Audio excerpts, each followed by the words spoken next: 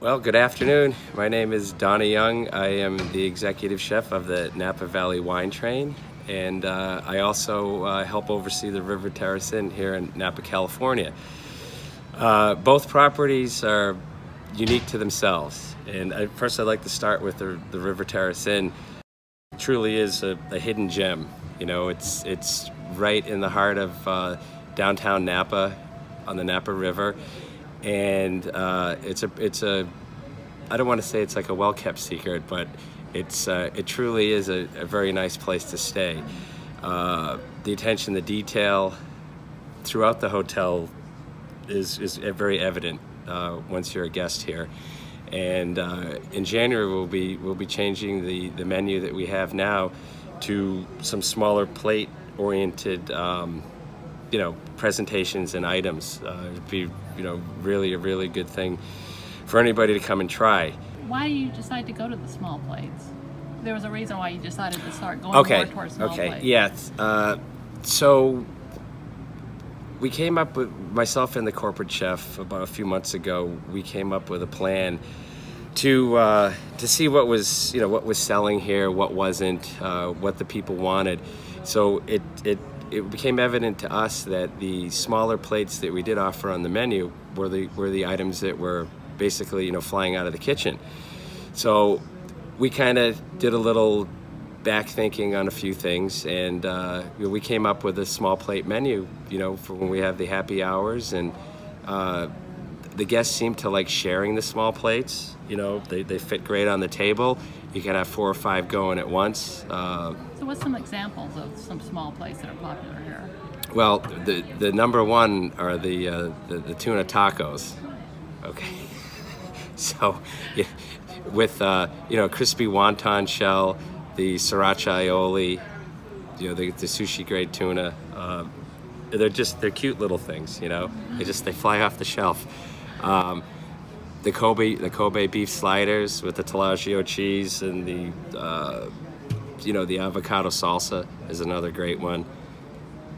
And people like to pair that with different cocktails. I think you're known for having... Yes, our mixologists, they prepare several craft cocktails. I couldn't name them right now, but they are very popular and tasty, and they really do work well with our small plate offerings.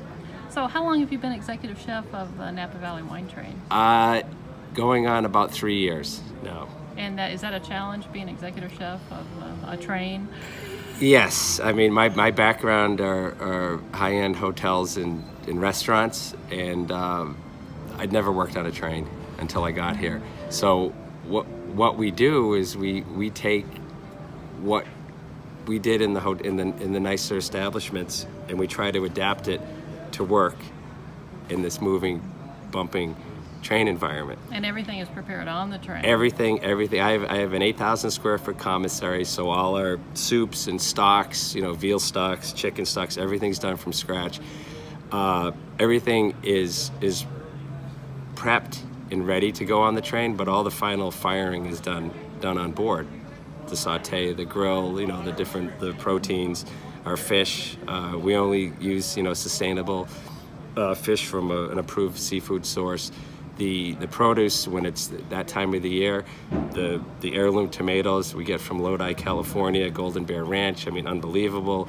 The goat cheese, Sky Hill Farms goat cheese, local over across the hill here. The honey as well. I mean, the produce here is like off the charts. So it's like a chef's dream to come to be able to work with some of the stuff. So do you change the menu very often on the train? We do it seasonally. So we just did it for the winter months, and we have 5 different menus. There's 4 trains, but 5 different menus, and we will change them seasonally. Or if we decide that we want to change it, we'll change it. Do you ever have any special events where someone takes the whole train? Yes, we do. It's, matter of fact, January 12th, we have a buyout on the train for 160 people. So it'll be a 4-course, set menu, and we'll do that. The smaller trains for little corporate events, because they'll only hold 35 people, so we can really do some super tasting, looking, you know, presentations. You know, it really is a lot of fun, but you have to be able to adapt. That's the thing. Very small environment on board, and the constant movement. Yeah, and most people don't think about that when they're on the train. They're just enjoying their meal. They're not thinking about what you're going through in the back. But they are funny because they'll come and they'll walk by the kitchen, especially on the smaller consists, and they'll take a double take and they'll say, "How did you guys do that out of there?" Magic. Magic. Absolutely, absolutely. Thank you, Chef. You're welcome.